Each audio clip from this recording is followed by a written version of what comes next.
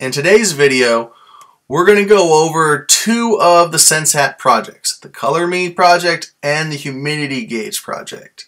So if you need a review on kind of how those are going to work, you can go back to the review SenseHat intro, and there's a good video on there on how the SenseHat works and where you can find code for that.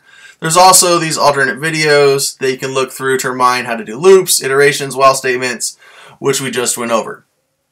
So if you click on the Color Me SenseHat project and wait for it to load, you'll see that it has some directions and it already is set up with, again, the basic code you need to get started, all of the imports that you have. So if you want it to look like the regular Raspberry Pi, remember to click down in that bottom right corner. It'll switch over to the Raspberry Pi. Also, we'll zoom in a little bit for you. But in this case, this is a little project where you're going to go ahead and find how to make it stay what the temperature is, and it's just going to run forever. So we need a while loop that runs forever, and we're going to say if the temperature is hot, it's going to display the temperature and just the temperature in whatever color that you believe is representative hot. So red or something like that, yellow. And then if it is cold, you're going to have it display the temperature in a cold color. So blue, light blue, something like that, or whatever you feel that cold represents. And then finally, because this isn't an if, else, if, and then you can make it an else statement, else, what's left over is all the temperature in between those. So if temperature is hot, display the temperature in a hot color. Else if the temperature is cold, display the temperature in a cool color.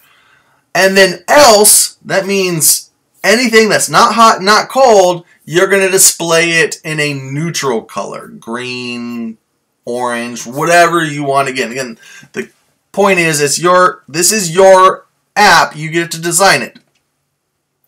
So make sure you follow these steps. Create 3 colors. Again, if you're confused on that, there is the review SenseHat intro up there that you can go to and find more information on that. But you need to create 3 variables. So either spot for that, color, name, whatever the variable is, equals, and then how do you actually get that color? And then you're going to get the temperature. So you got to get the temperature. Remember, you can go back to the review SenseHat information, watch the video again, look through the code. You need to grab the temperature so that you can display the temperature in the correct color. The next is a while loop that runs forever. Now this is probably the easiest part of the program because while true runs forever. But you still need to write the correct while loop, colon, everything else that's needed. Now inside of that, this is where, again, we have nested statements. So we have if statements that are inside the while statement. So you already got the temperature. So if the temperature is hot, and again, you pick hot. So if you believe 100 degrees Celsius is hot, which again, that's boiling water, but again, for this exercise, that's fine. Then if the temperature is greater than 100, show message the temperature. Again, the temperature. You're not saying anything, you're just displaying the temperature. Temperature comes back as an integer. So therefore, you need to make sure that you convert it to a string. Again, the code to that is back at the review SenseHat intro. So we have if the temperature is hot, show the message with the correct color.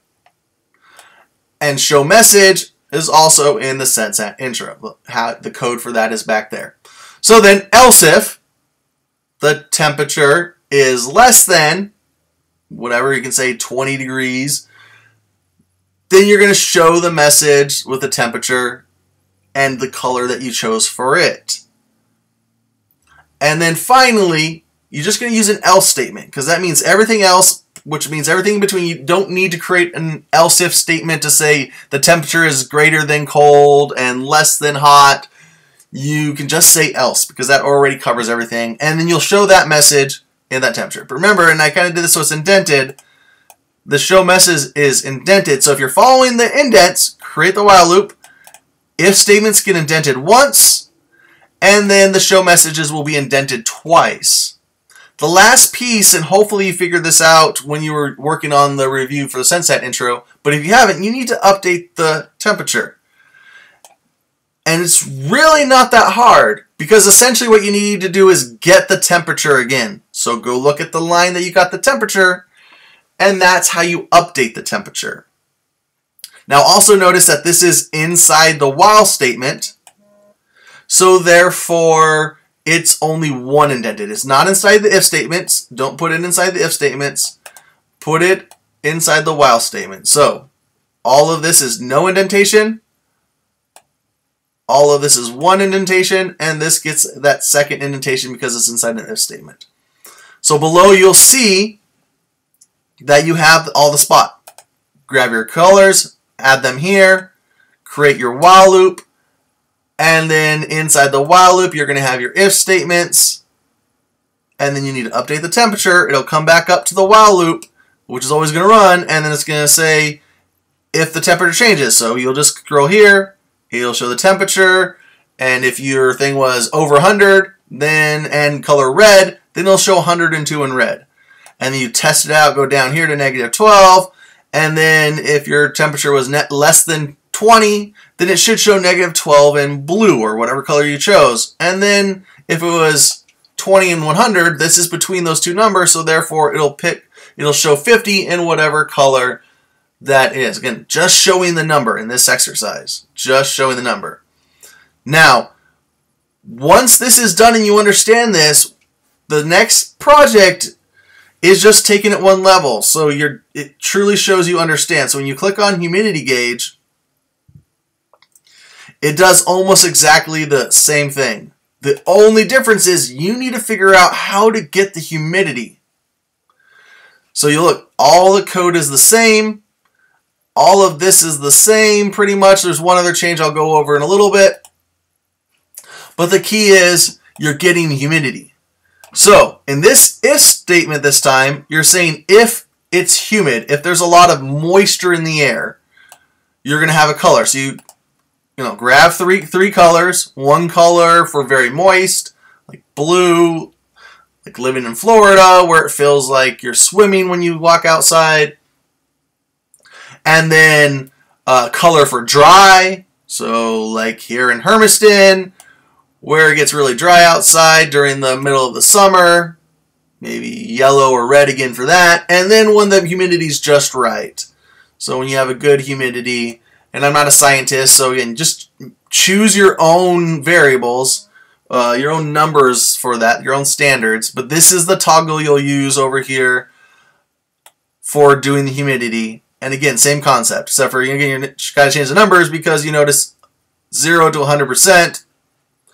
So check out your numbers there. Maybe if it's less than 10, it's dry. If it's over 80, it's really humid, and anything in between, it's not. So the if statements are going to be set up very similar, except for you're comparing the humidity. Now this case, when we show the message, you actually will use a message. So in this case, say it's very dry.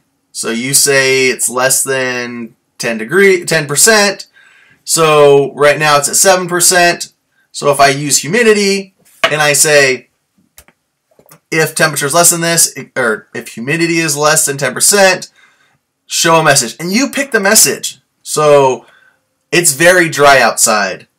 Again, in the correct color. So if you chose red to represent dry, then the message should display it's very dry outside, and the text color should be red.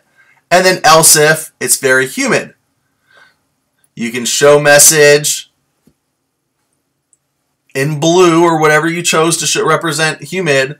It's very wet outside.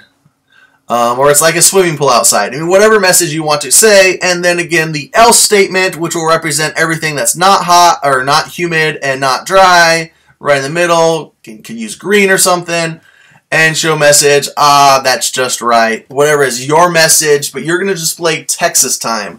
So, as a point of warning, Before we were changing integers into strings, so if you copy your code, don't copy the str, or make sure you delete the str at least, and strings have quotes.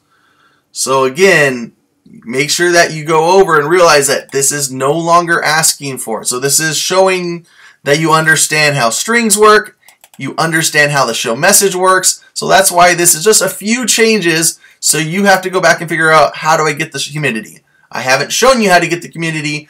I showed you how to find how to get the humidity, again, back in the review. So with that, I want you to go ahead and work on these two projects. And then next class we'll go over the final project for the Sensats in this unit. Have a great day.